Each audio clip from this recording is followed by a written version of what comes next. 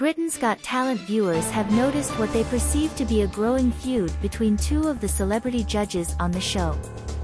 Alicia Dixon and Bruno Tonioli have been sitting on the panel for the live semi-finals, but some fans have taken to Twitter claiming that Alicia appears to dislike Bruno.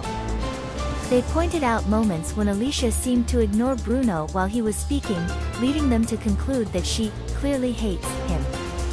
The duo previously worked together on Strictly Come Dancing's judging panel before Alicia joined Britain's Got Talent.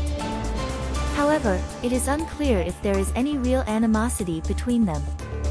The show was also involved in a controversy when singing magician Louis Fuller was accused of copying a routine from illusionist Jamie Allen. Jamie claimed that Louis's act resembled one he had performed a decade earlier, but the claims were denied by Louis's representative. Louis did not make it to the BGT final despite impressing viewers with his audition.